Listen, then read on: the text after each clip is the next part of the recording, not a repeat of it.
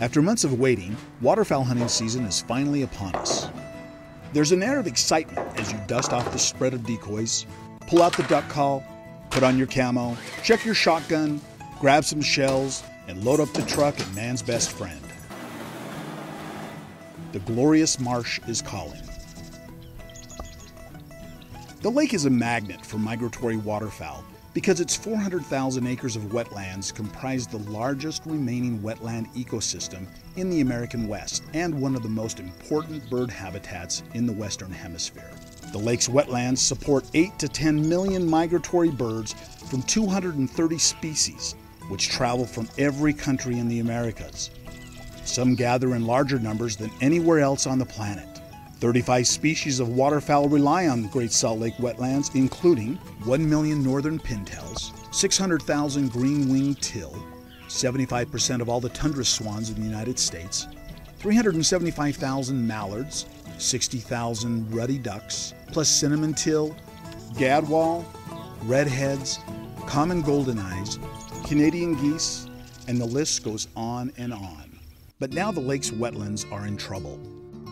Upstream diversions of the lake's water sources have reduced the lake's size to just 48% of its average volume, and it is near its lowest level ever recorded.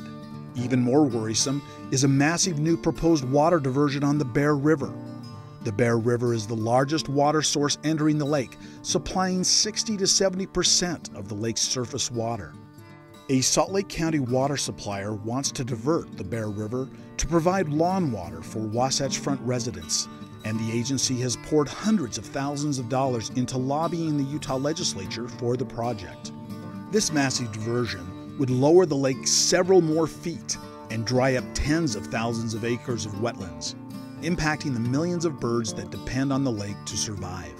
Waterfowl hunters travel to the Great Salt Lake from all over, braving the cold weather to launch their boats and set their decoys up on the lake for the experience of a lifetime. But with the Bear River and the Great Salt Lake now under siege, are hunters prepared to face a harsh new reality? Unless we take immediate action, the waterfowl that rely on the Great Salt Lake could soon have nowhere to land and hunters nowhere to hunt. It's time to stop the Bear River diversion from drying up our wetlands and the waterfowl habitat these wetlands support.